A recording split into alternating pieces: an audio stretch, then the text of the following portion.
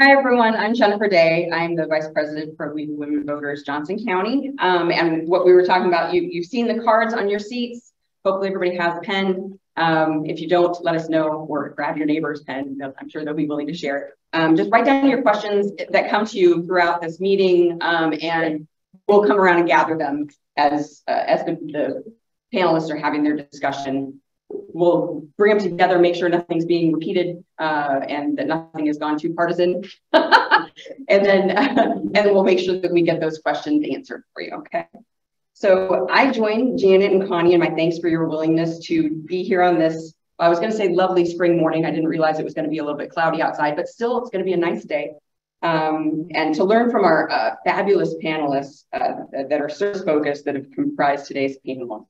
So I recently heard the phrase that democracy is local. It inspired me to develop this program so that we could explore this concept as a group and help share that inspiration during a time when a feeling of community may be waning a bit for some.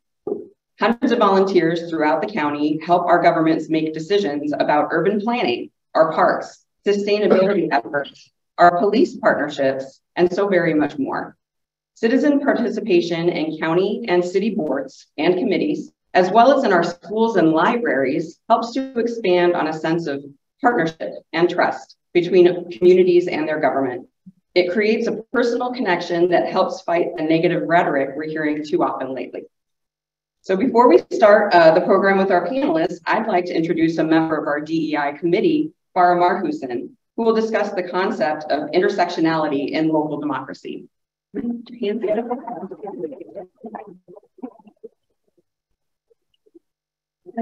Jen. You're on the camera. Good job. Sorry, we block your file.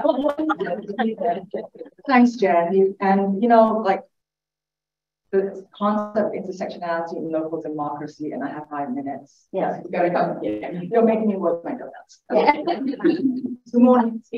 Good morning, everyone. I'm Farah Marhusin, and I'm here to talk a little bit about intersectionality. And before I start, I'd like to see a show of hands. Like, how many of you know that word intersectionality or the concept of it?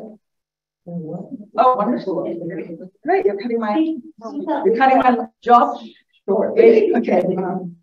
And under what circumstances do you hear there was intersectionality? No. You don't? Okay. All right, so it's a very nuanced meaning, but for this particular instance, you know, it's a metaphor for understanding the ways that multiple forms of inequality and disadvantage sometimes compound themselves and intersect with each other, only to create like barriers that are often overlooked or misunderstood among conventional ways of thinking. Intersectionality is also a tool, a framework, you know, for understanding how our various social and political identities combine and create our own unique experiences. It's also a fantastic tool for self-reflection and self-work for an individual. And I know, like in institutions and colleges and universities, they apply the framework of intersectionality in, for example, the college admissions process. You know, you no longer just look at the grades and GPAs and test scores. We look at the whole overall picture of the applicant. That includes their gender identity, their geographic background, the parents' income. All this tells a story of that one person.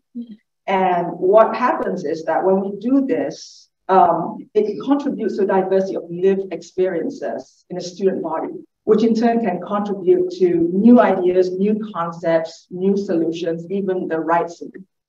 So that's why it's very important to apply intersectionality when we talk about diversity and inclusion and equity and inclusivity. DEI, I have to say that.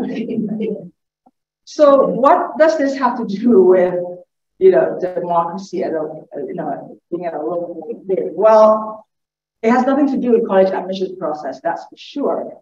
However, you know, the phase, to me personally, the phase that democracy being local implies that social change that we really wish to see as American citizens, and the action to make those changes takes place closer to home than one might expect. It involves connecting with our neighbors, our community. We build trust and solidarity so that we can stand as a collective. And only then we can start building partnerships with external institutions by participating in local and county and city boards, committees, as our panelists later on will demonstrate.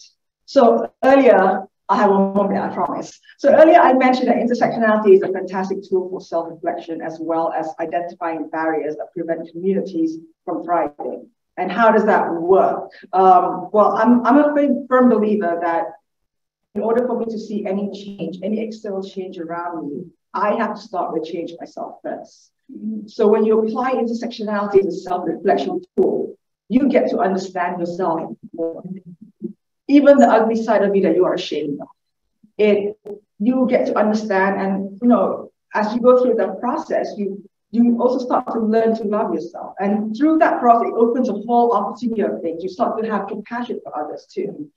And I need to understand who I am, how the multiple facets of my identity play a role in my community, and also how my community perceives me with my multiple identities.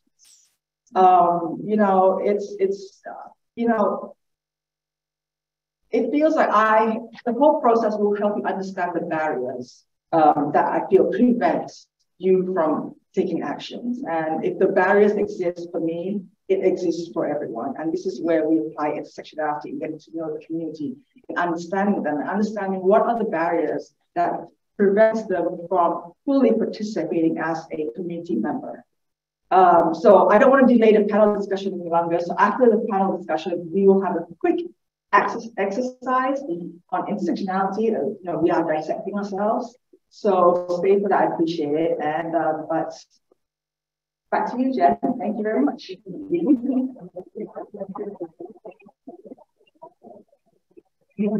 Thank you so much, Bara. I think that having that start with DEI in mind and our intersectionality is so important to this panel in particular. So our panel today consists of city employees as well as volunteers who collectively have many years of experience in community involvement. I can't wait to hear the discussion between our panelists. So let's get going with that, okay? First, I'd like to welcome our moderator, the current editor of the Shawnee Mission Post and Blue Valley Post, Kyle Palmer. Kyle got his start in journalism at the University of Missouri. Sorry, I didn't mean to interrupt the clapping for Kyle. Very happy you're here. University of Missouri. Maybe when I mentioned the University of Missouri, it might have made people like, oh no. Yeah. I know. We love all of our local great schools. Where he worked for KVIA, Mid-Missouri's NPR affiliate. After college, he spent 10 years as a teacher and went on to get a master's in education policy from Stanford University. Smartest guy in the room, probably. Prior to joining the Post in 2020, he served as news director for KCUR. We're so grateful to have you here today, Kyle, to guide this important discussion. So I'm going to turn it over to you.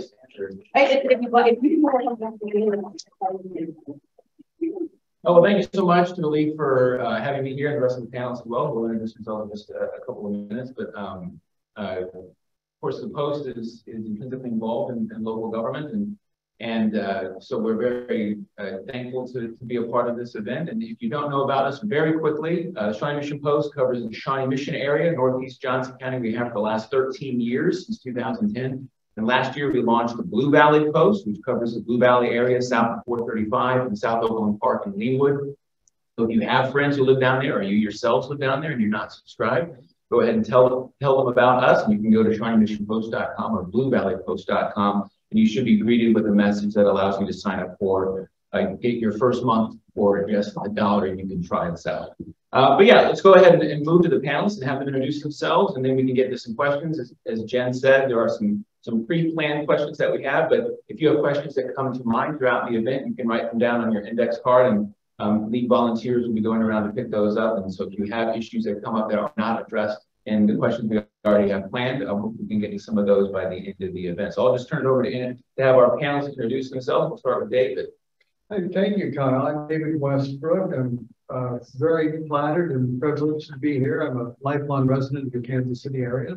Grew up in the Johnson County community, went to the Shawnee Mission School District from kindergarten through high school graduation at Shawnee Mission West. was Chamber of Commerce chair for a couple of years, and on the board for 10. I feel strongly about civic engagement and involvement in community building as an enterprise. And so I'm delighted to be here and participate in this, and hope through doing so that I can learn as much as I can, share my own experience and my own reason for getting involved. Liz? I'm Liz Ruback, assistant to the mayor for the city of Olathe. In addition to helping with the mayor with whatever he needs help with, I also oversee our boards and committees. I run our civic academy, our teen council, and I run our Olathe Mayor's Children's Fund. And I just have to say, I love the League of Women Voters and the mission. I think it is so important to be an informed voter. And I think one of the most important things you can do to be an informed voter is support local journalism. So thank you to the Shawnee Mission as well. And then finally, Lori. My name is Lori Curtis Luther. I am the new city manager for Overland Park.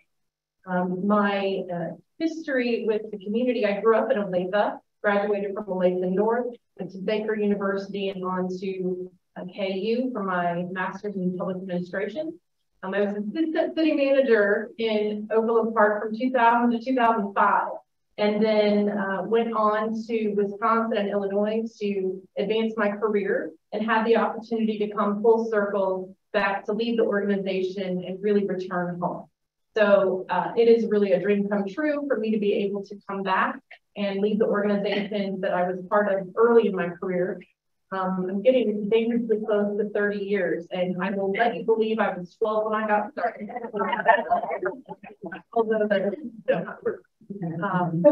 But I am passionate about local government. It is what I've dedicated my career to. And I think today, more than ever, we need engaged residents who can partner and can assist, because no single elected body can represent every interest in every individual. And it's important to hear every voice to make sure that we are not overlooking or disproportionately negatively impacting any individual or group. So that's something that has been important to me for my entire career. And I look forward to hopefully helping Overland Park ensure that it's hearing all of the voices in our community. Thank you for having me. And thank you. Now let's go into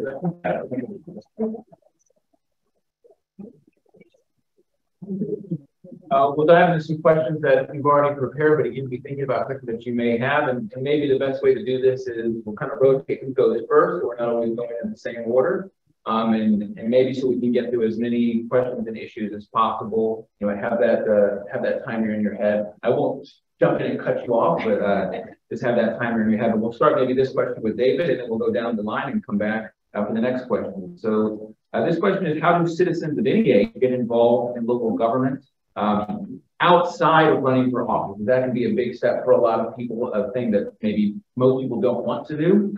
But so how do you get involved in local government besides just running for local office? And I'll ask the man who is actually running for office first. Well, it's the first time I've ever run for office, but I've been involved in civic volunteerism all my life. And I think the first step is really to identify something that you feel passionate about. Maybe it's children, maybe it's the elderly, maybe it's neighborhoods, maybe it's parks, maybe it's recreational opportunities, maybe it's schools. Whatever it might be, if it ignites your passion, if it pleases your heart, that's probably going to also ignite your talent. And your talent is going to be what is the asset that can be made available to the community to build a better place. I think it's fun to get involved as a volunteer. I think it gives me a great sense of satisfaction when I know that I've given, and that I've given in a way that comes from what I hope would be some talent that I have. I think the other point is to try to find where do you have a unique point of view? We're all unique, right? We're all unique human beings. But is there something in your life experience that you could bring to civic work that would add value to that work? Maybe experience as a kid, maybe experience in your career. Maybe you're training, maybe you're a lawyer, you're a doctor, you're an engineer, or you're a homemaker and you really had a wonderful experience raising kids, and you know what a safe and attractive neighborhood could be all about. So I just think find your passion, identify your talent with humility, and find a way in the community to apply those qualities so that the community can be a better place and you can find greater satisfaction. Liz, how do you see people getting involved in local government? So one of the things I said I get to do is I run our Civic Academy, and what that is a 9-week program where people come and learn all about how the city works, how we make our decisions, the information we use to make our decisions, all the data we gather, everything. And a lot of people who sign up for Civic Academy say that they want to get involved in their community, but they just don't know how.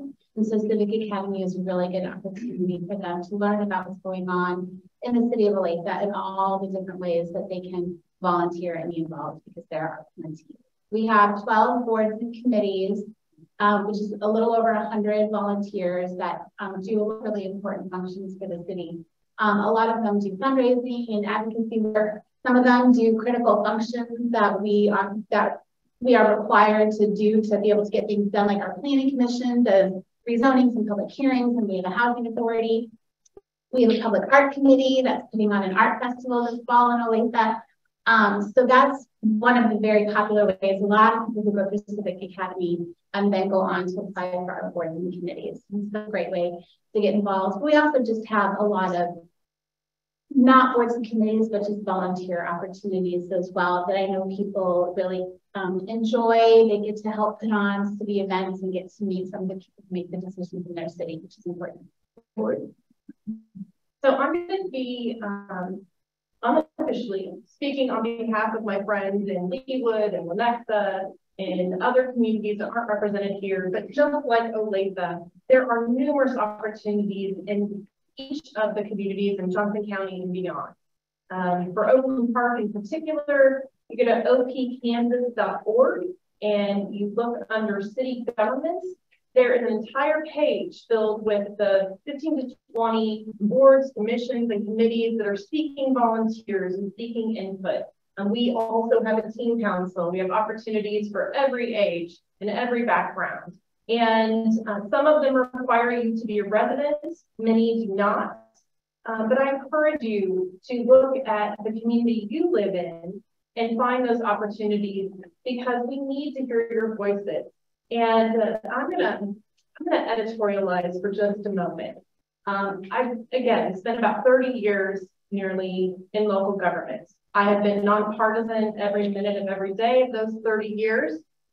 That said, divisiveness in government right now that is beginning to be reflected in our local governments as well, in my opinion, is dangerous.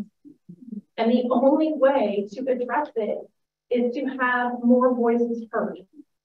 And I think it is a critical point in our history to be involved and to be heard and to be present. Because I have hope for our democracy. I don't think we're doomed. But I think that we have to be more engaged than perhaps we needed to be in the past. For many years, I think it was more often that you would only hear from people who were really upset about something or really super happy about something. And generally speaking, when you have your budget meetings and there's relative silence, things we're pretty much doing our job. Everything's kind of okay. I think that we need more people involved and engaged, and how you become that potential next elected official is by serving on those boards and commissions, getting some experience under your belt, and then having that self-confidence to take the next step and potentially run for public office. Not to suggest that I am seeking any opponents to be of course, and love individually, they're all my favorite. Not at all the message I'm trying to portray, but in all seriousness, we need people who are willing to get into this. Because if someone said, you know, why would you want to run for public office right now? It's kind of ugly. You have a lot of potential for negative feedback. Well, we need good people to run for public office. I'm very fortunate to work with some amazing individuals. But in order to perpetuate that, we need to grow that talent base, right? And that skill set. So I got a little overwinded, but I think it was an important point to be made. Okay.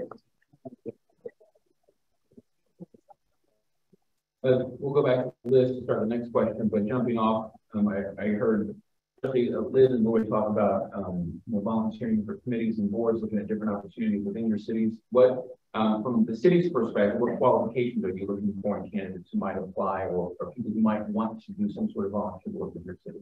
Sure. So for boards and committees, most of our boards and committees, you don't have to live in Olathe.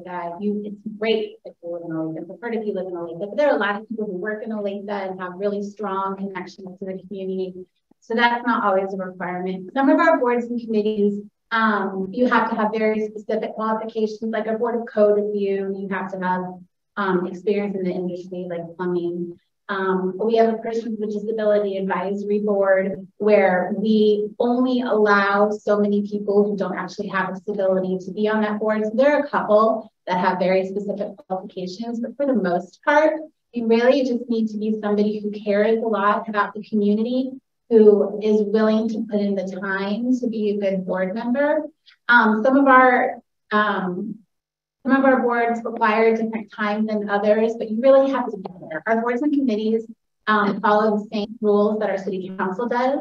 And then we have to have a quorum for our boards and committees to be able to do their business. So if you decide at the last minute, oh, I'm too busy, I can't go, it doesn't really work when you're on the board because they may not have a quorum and they may not be able to do the business that they do. So I think the biggest qualifications are caring and having the time, and also having an open mind. I think we all would be silly to think that we know everything and we know the best way to do everything. So having an open mind and being willing to help the mission, whatever it is, with whatever information you learn as you go. What qualifications are you looking for? I think we're very similar, and there are some specific skill sets that are required for certain positions, but many simply require you to be willing to participate and be present and all of those things.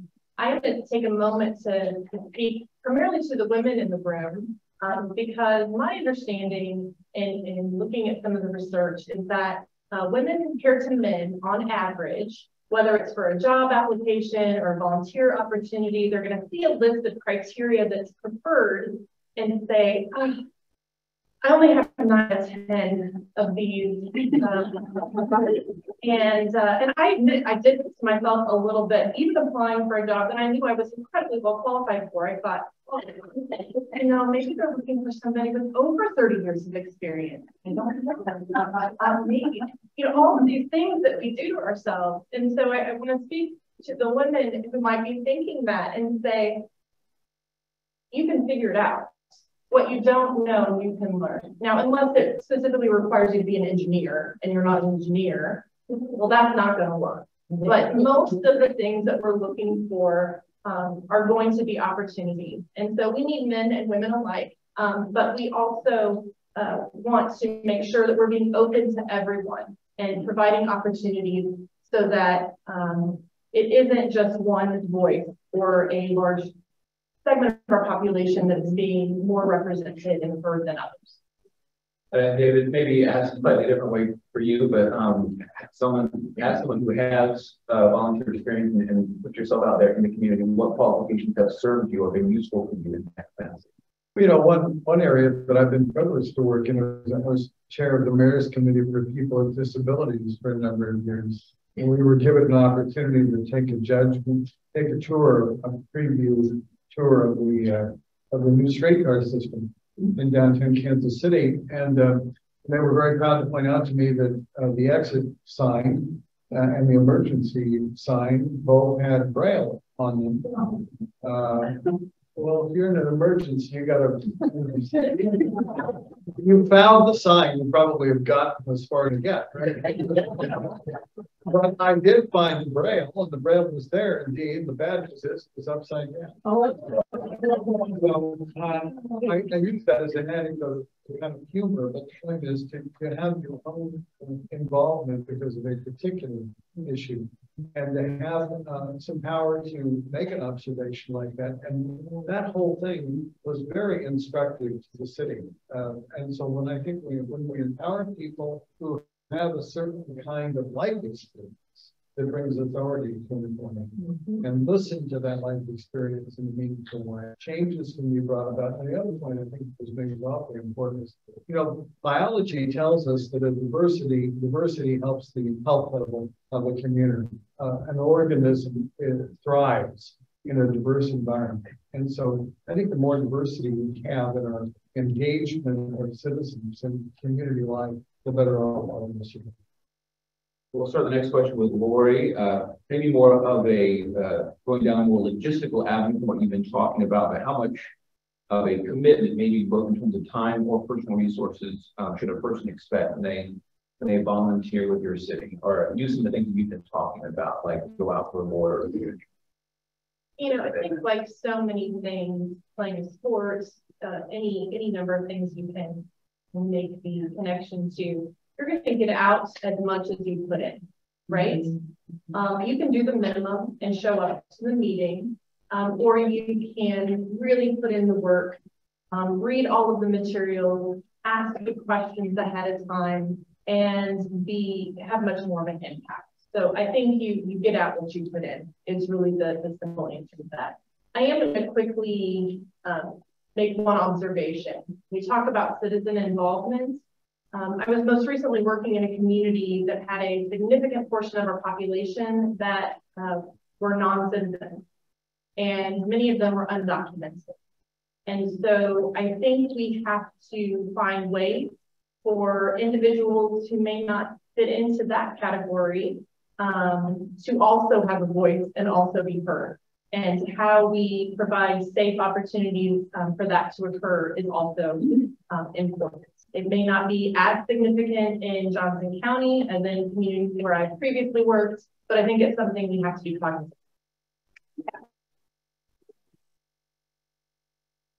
of. David, in your experience, what kind of commitment should someone be prepared for if they're going to step up for these community? Well, sometimes there are folks who get involved because they simply want their name to appear on a letterhead because of context.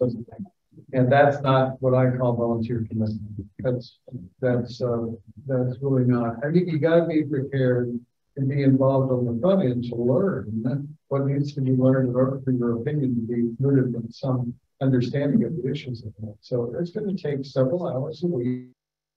Service on the school board, which is what I'm signing up to try to have a privilege to do, is probably going to be a 15 to 20 hour a week commitment to do it right. It's not a paid position. And so you're going to have to take that time out of either your work or your recreational activity or your family life or your sleep. You have to give up something to do that. And I think people who volunteer for this kind of work have to be prepared to do that and be honest about it. Because the worst thing you can do is get involved and realize the time and emotional commitment required to do it are just in excess of what's available. That doesn't help you or your community at all. And Liz ran out this question, the commitment and get needs for community volunteers. So our boards and committees, it varies a lot. We have one committee that meets once a year. We have some that meet quarterly, most meet monthly. Planning commission, you meet twice a month. You have a huge packet that you have to read and comprehend and be able to make decisions on before you can go to that meeting. Sometimes they're 20 minutes, sometimes they're 3 hours. So it really just depends. So I would just recommend just do your research, find the people who you can ask the questions to about what you're interested in, find out what the time commitment is, because there are a wide range of opportunities depending upon your availability. The next question, we'll start with David, and I will just remind the audience, if you have questions that you have come to mind, you can write them down at index card. I believe the volunteers are hovering on the sidelines. If you have some parts you think you can collect those, but we should have some time towards the end to take some audience questions as well. The next question, we'll start with David. So multiple of you kind of have alluded to in your previous answers, but what barriers or challenges might potential volunteers encounter as they try to pursue service opportunities in their community? So just the barriers and challenges that they might face. Well, sometimes you find the folks who are working as administrators or the professional team is reluctant for you to be too involved because they're defensive about what might be perceived as your ulterior or quote unquote political motive. So you get to be patient with the staff, to let staff get to know you better and you get to know them better to try to build trust. Trust is essential if you're going to involve yourself in a volunteer sense. I think another barrier is that we just have, as Laurie just said a few minutes ago, we have an atmospheric in our country right now, which suggests that politics is a team sport about winning and defeating and losing. And, you know, de Tocqueville wrote it in 1838 when he wrote a book called Democracy in America. We're about associations of volunteers who come together to try to build a better community through employing our talents and our volunteer time to see if the community can get better. And we built buildings, we built infrastructure, we built places that the community could draw from in those years. I think that's still very, very important. So I guess the other barrier is don't think you're being, oh my God, I would never be involved in politics, somebody says to me. Well, that's a reason you should get involved. If things are not going well there, then find a way to make them better without getting in the fray of who's right, who's wrong, who's good, who's bad. That's not what the democratic process in our country is all about. It's not what it should be.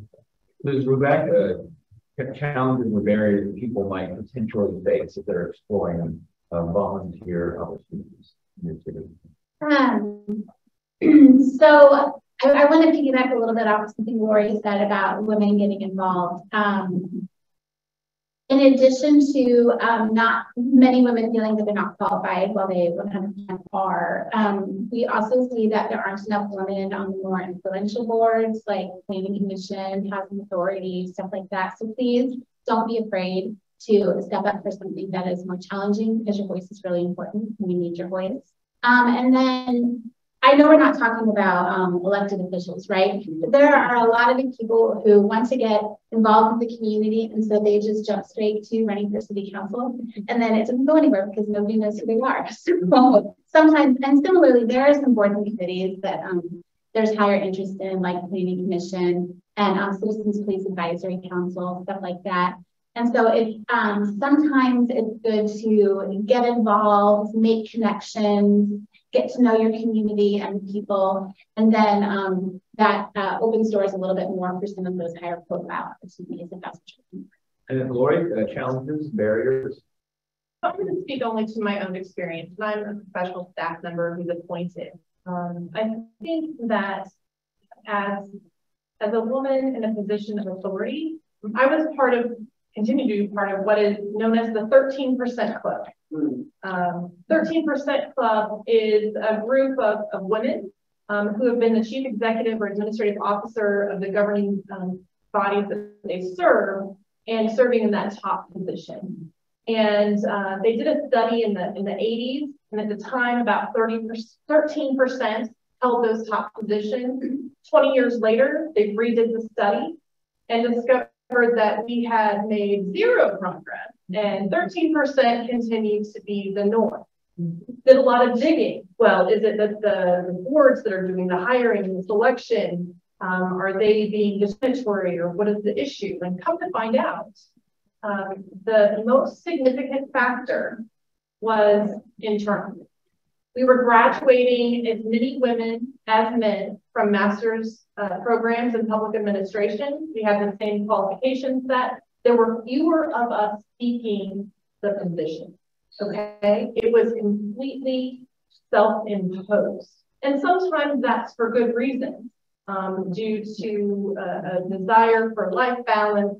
Fewer were wanting to take on the additional responsibility. Well, I'm here to tell you with 4 children of my own, 2 dogs, an axolotl, some African cichlids, little, you know, you can have a robust, big personal life and a robust professional life. It's not easy.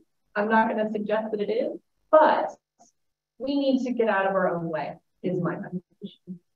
So that can be a barrier. Don't let it be. Yeah, is my message. The next question we'll start with, we'll go back to Liz. So we mentioned commissions, boards, and potentially running for elected office, but what other services in parts of county and municipal government are there that maybe the average citizen doesn't think about or know about on a day-to-day basis that could use some real support and volunteer attention? So Olathe is a full service city. So there are a lot of services Olathe offers that people don't even realize we do. And almost everything that we do, particularly the public facing thing, there are opportunities for volunteers. We have volunteers at our courts, we have volunteers in our police department, pretty much everywhere. So like I said, I really think it's about figuring out what you're passionate about. And I'm sure there is a way for you to be involved in that manner. So just making the calls to find out how you can help. Or parts of the municipal government in Overland Park or another city that you work in that might be passed over by the average since you might not know about them.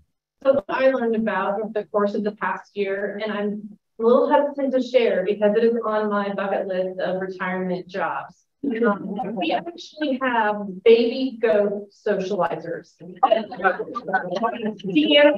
said I have photos to prove it. It's the most delightful volunteer job. I do believe there's a waiting list, so I apologize.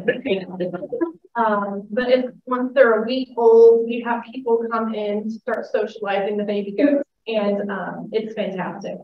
So yeah. For me personally, it's right up there with rocking the babies at the hospital.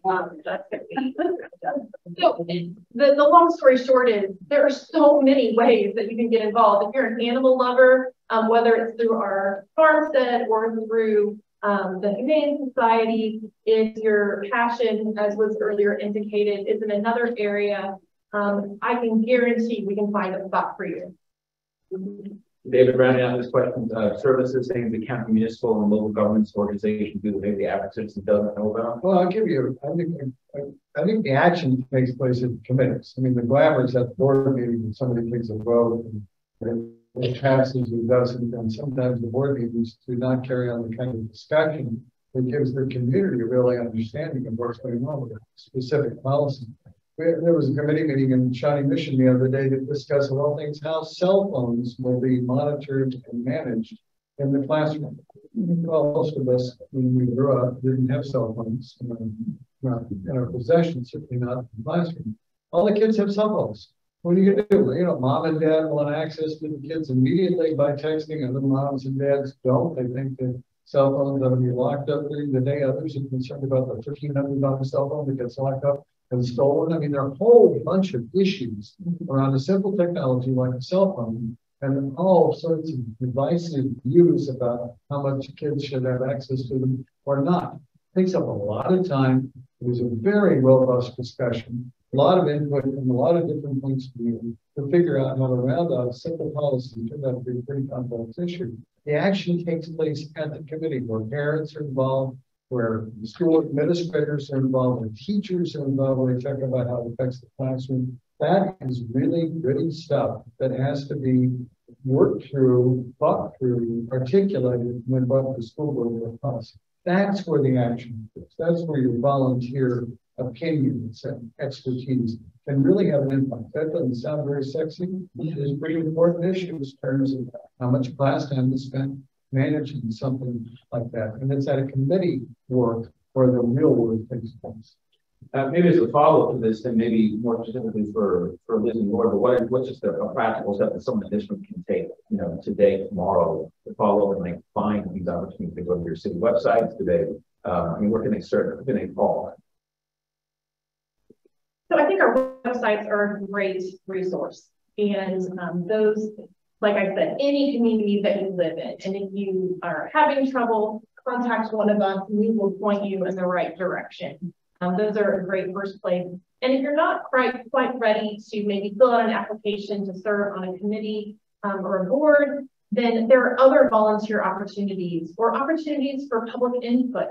We're going through right now, it's called Framework OP. It is a comprehensive planning effort that we are actively going out and looking for groups to provide input on plans for the future.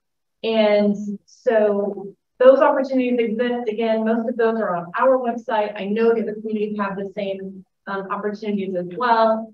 But I think that really it's an overwhelming number of opportunities. So if you need help whittling those down, certainly there are city employees throughout that would be happy to work with you and help you decide where your voice can best be heard. All of our board and committee meetings are also open to the public. So even if you're not appointed to the board, you can attend. And a lot of people do that. And some of our board and committees also have volunteer arms. So again, even if you're not appointed, there are ways you can support it. And that's, we have, particularly like I mentioned, for some of our board committees that there's higher interest in, a lot of people will be appointed to it after they've attended the meetings and volunteered with them for a while. And similarly, all of that information is on our website about who the staff contact person is and when the meetings are. We'll certainly get some audience questions. If you have those, certainly pass those along to the lead volunteers. We just have a couple more pre-planned questions I was going to ask, and we can get to some audience questions. But in rotation's fallen to Lori after that follow-up question. But are there other organizations that cities and local governments partner with that might be out of the purview of the actual city that people who are volunteer-minded could also get involved in that way that you work with? Oh, absolutely. And so I mentioned in Humane Society, there are also any number of food pantries or other nonprofit organizations that provide specific services to residents within the county. And they're always looking for volunteers and for assistance on their boards and committees. So look to my partner here to see if there are others that she can think of off the top of her head. We also have a lot of organizations that are regional, or through the Mid-America Regional Council, or partners within the service arms of Johnson County government. I actually, before I was an assistant in Overland Park, I briefly worked for the Human Services and Aging Department in Johnson County. And they had a number of partnerships with direct service providers and Meals on Wheels. And they're always looking for drivers and for others who can help support them. So any of those organizations are always looking for help. We partner with so many different community organizations, two of the biggest being the school district in the county. For example, we do something called Communities That Care, and it's a coalition with the city, the school district, the county, the police department, and they do a lot of events to educate young people and educate their parents about the dangers of drinking and drug use and the importance of taking care of your mental health. And they certainly have volunteer opportunities. And I believe the city is working with the school district to put on an event next weekend, Culture Fest, I think it's called. So I had no idea before I worked at the city how many different ways the city partners with other organizations in the community. It kind of blows my mind a little bit. So that kind of just speaks to, getting involved so that you really have your ear to that kind of stuff that's happening, so you can find out about those opportunities. David, your experience working with organizations outside of the city level? Yeah, the health department is a really important part for schools, because oftentimes kids actually don't have access to a primary care doctor. And they get a portal to that doctor through the partnership that comes from the health department with the school district, and an advanced practice nurse that shows up at the school on a regular basis to have a student come in and check out immunization, start a primary care relationship with the provider. I think, a healthy kid is a kid who's going to be far more able and ready to learn. The school board is not the health organization, but to provide access to the services and partnerships. That's really important. This question is really for anyone who wants to jump in. We've seen city council members mention things like the neighborhood executive committee. What is that? And how does citizens get involved in that? It sounds like something that can be right at the level. So that might be an entry point for something. So I think that's specific to the city of Overland Park. In Overland Park, there are many homeowners associations, and I think many of the communities throughout have them. So your homeowners association is a way to begin getting involved. In Overland Park, we also have what's called the neighborhood executive committee, because not every neighborhood in Overland Park is the homeowners association.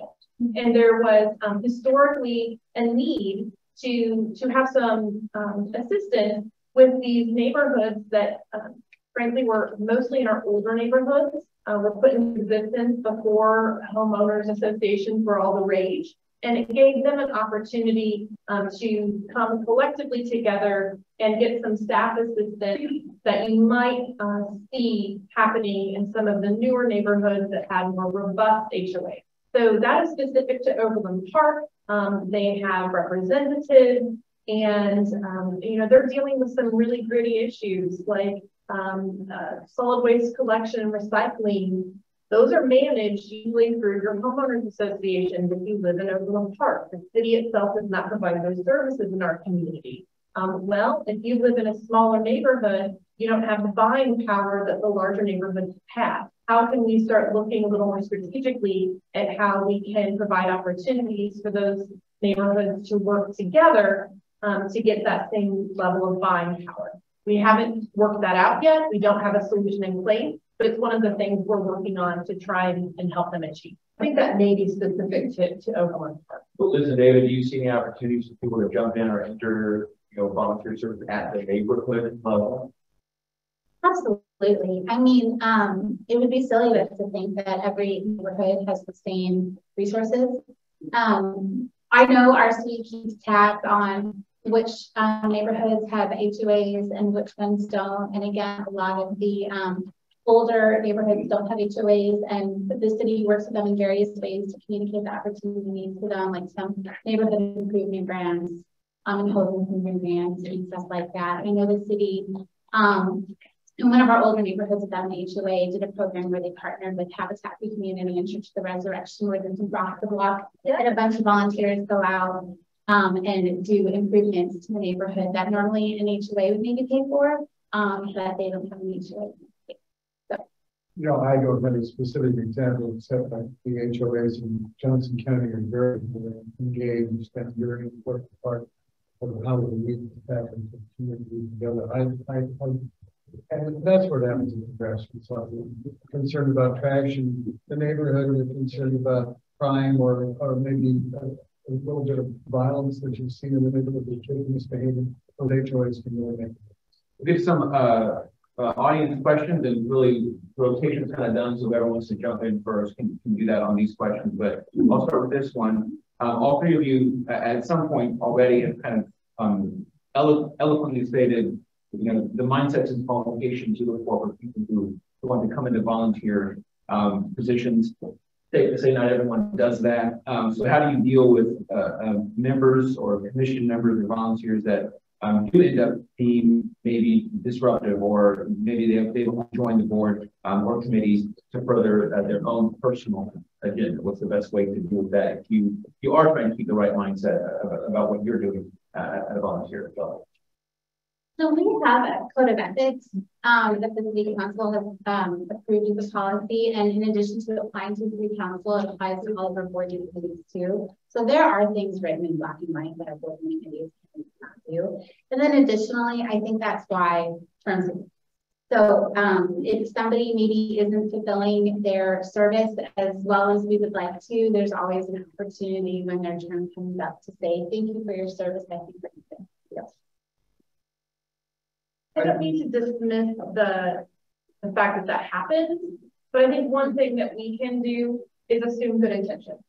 If we assume good intention, human nature being what it is, I can hear the same words coming out of two individuals out, and my reaction is going to be very different based upon who is delivering that message. It's really incumbent upon me to assume good intention and to really respond in a way that maintains the high ground, and that perhaps dismisses my own narrative about what their motivation may or may not be.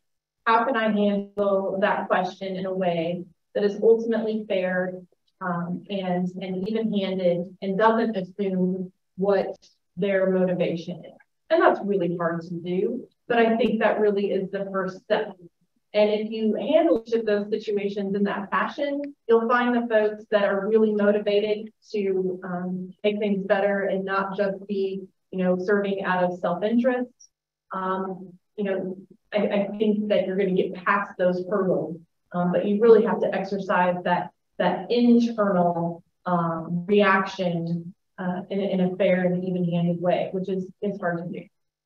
I would applaud that, and I think it's also important for us to remember that sometimes we won't agree, but we do have to respect everybody's opportunity to be heard. And I think if somebody has expressed themselves in a way that's passionate, that is in the minority and their issues, they deserve the opportunity to be respected. And most important of all, we have to celebrate that we've created an opportunity for those people to be heard. Or those people, like people, they're not wrong or right people, which is the opportunity to be heard. That consensus is not about everybody agreeing. Consensus is that we've all well created a civil opportunity for everyone to be heard and for points of view.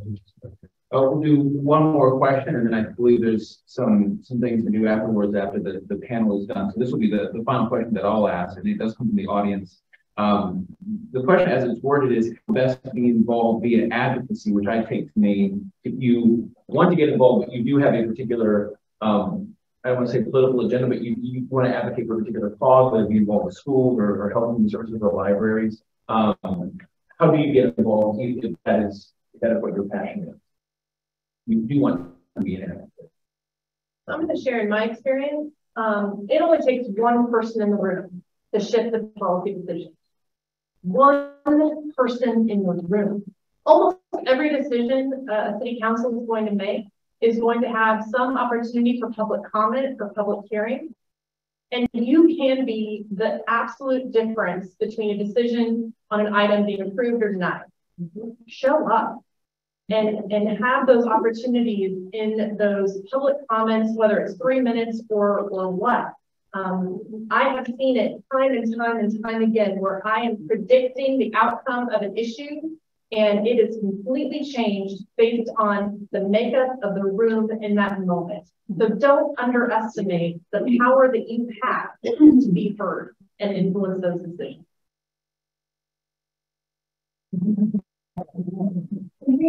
And I also want to say, I think, I don't know if anybody in this room has ever tried to reach out to your city council, but I think your city council might be a little more accessible than many people realize.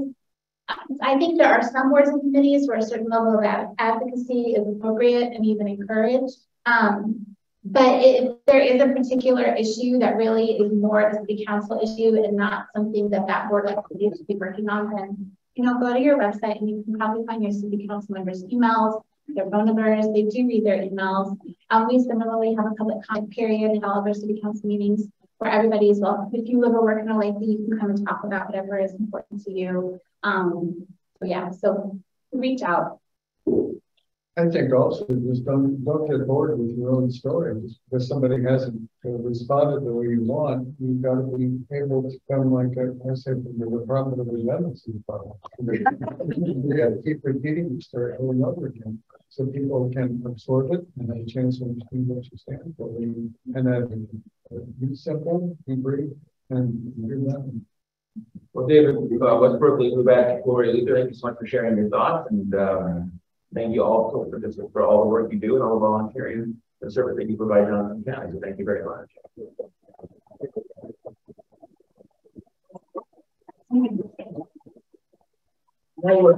I'll turn it back over to the lead. Thank you, Tom.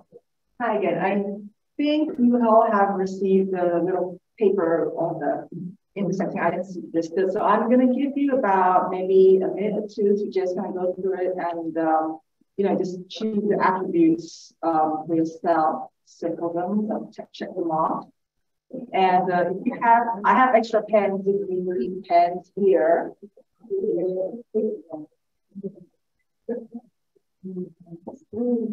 And I just want to say also that this exercise can cause a little discomfort because it might be anyone's first time to truly just kind of understanding the multifacets of their identities. I also do need an interactive participation. I will ask you, but you are free to volunteer.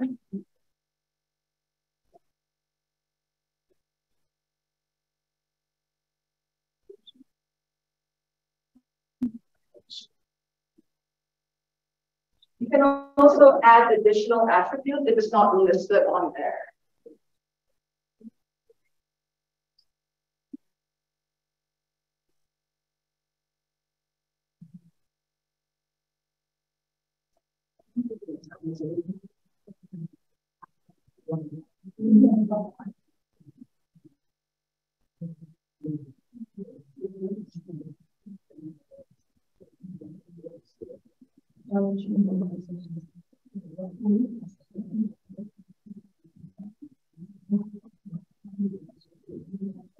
I'll give it another 30 seconds before we can proceed.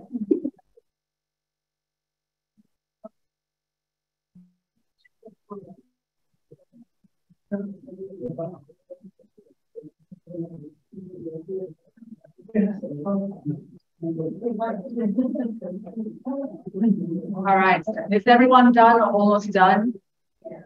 Yeah, okay. So I want to look at these attributes and I want you to, I guess, think about, is everyone done? Yeah. Perfect.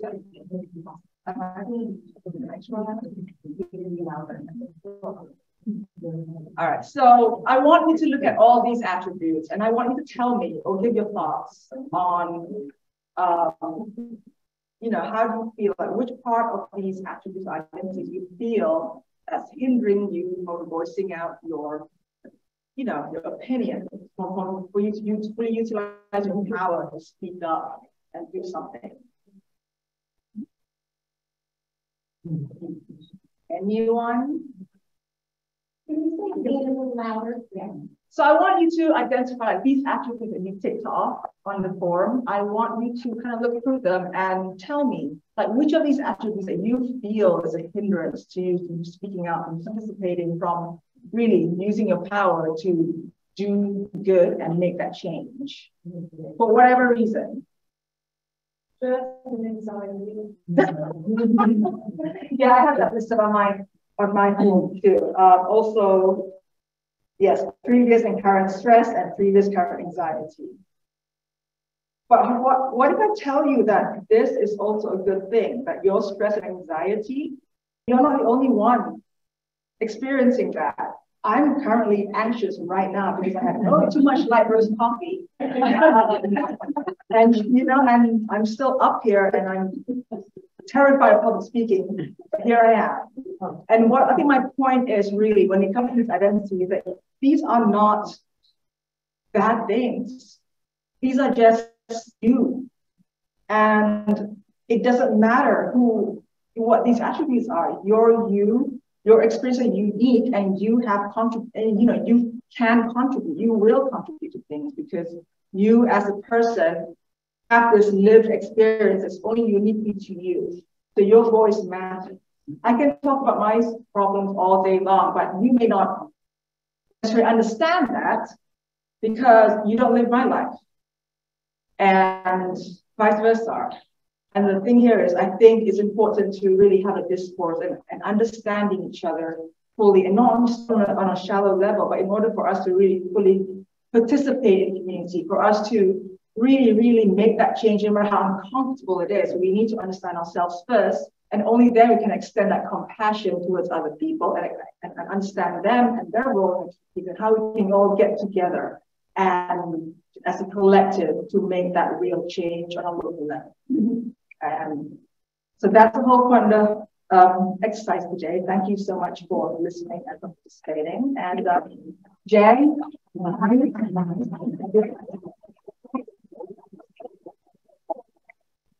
Thank you, Cara, and thank you for this exercise on intersectionality and how we can apply it to not only our own life, but how we can advocate, how we can participate in the community.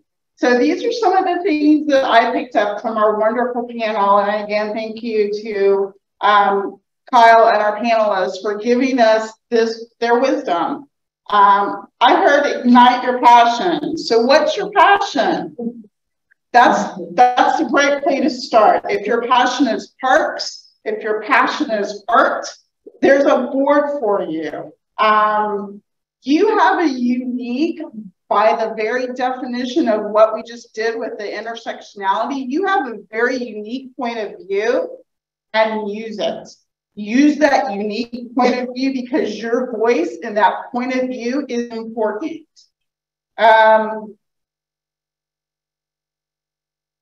Keep showing up, keep using your voice, keep telling your story. And what you don't know about a particular board, you can always learn. If you don't know about parks, except that you know that they exist, you can learn about parks or any other thing. Again, thank you to our panel. I hope you took away something that you can use in your own community, but I also want to give another plug for our Observers Corps.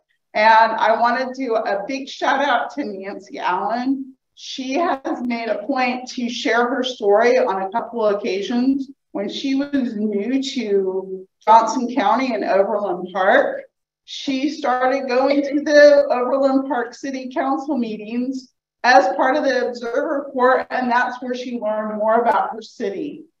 So it's a great opportunity for you as a league member. If you're not a league member, it's still a great opportunity. Updates from the Observer Corps helps leaguers and the general public stay informed about what's happening in various municipals, the county and school boards. So again, please contact Eileen Marshall for how you want to become involved. So what happens in May that we all think about? Mother's Day. Mother's Day. What else? Graduations. Graduations, Memorial Day. There's lots out there. Drinking water week. Drinking water week. So May has a lot of things happening. June has a lot of things happening. Did you know that membership in the league makes for a perfect gift for Mother's Day, graduation, celebrating Memorial Day, just about anything. So visit our website at www.lwbjoco.org to see how you can make that gift of the league membership be the biggest gift of all. So, and speaking of membership, how many of you are a member of the league? Show of hands. Oh, great. How many of you have joined since January? All right, well, great. Excellent. We are so glad that you are all here and that you're a member of the league. I do know that we've had 5 members since our last month. So we welcome new members. And if you're a recent new member, we'd like to have you step over to this empty table over here. Nancy and one of either Janet or myself will just have a nice little welcome for you, personalized welcome for you. So our work is not complete without members and your volunteers. So it's because of your dedicated volunteers, your passion in voting, your passion in the league that makes our work complete. So continuing on with summer, June, summer. What else do you do in the summer? Picnic. The picnic. That's one thing. The picnic. We do have a picnic on, it's the summer celebration picnic. So it kind of continues our celebrations that we started in January. And this picnic will be Thursday, June 22nd from 4 to 8 p.m. at Tomahawk Hills Clubhouse in Shawnee. So look for that information. And, you know, how many of you really think gun safety is about public health? Yes, yes. So that's exactly what our program is going to be. Saturday, June 3rd at the Meadowbrook Park Clubhouse in Prairie Village, kind of right down the road a little bit. It will feature Judy Sherry from Grandparents for Gun Safety and award-winning opinion writer Mark McCormick. I am looking forward to that discussion. We will have social time beginning at 9 with the program starting at 9:30. So join us for that very important conversation. When is that again? June 3rd, it's a Saturday. I think we need to recognize that we are the largest county in Kansas, and really we have made a big, big difference. I'm 89 years old. I come from Victoria a long time ago, and I was mayor long time ago. My first woman, lots of things, and my gosh, you can do it. You really can make a difference. Right. Use that passion and make a difference. So thank you all for sharing your Saturday morning with us, and we will look forward to seeing you again really soon, whether it's at the picnic, June 3rd, Mother's Day, graduations. Go out and have a great day.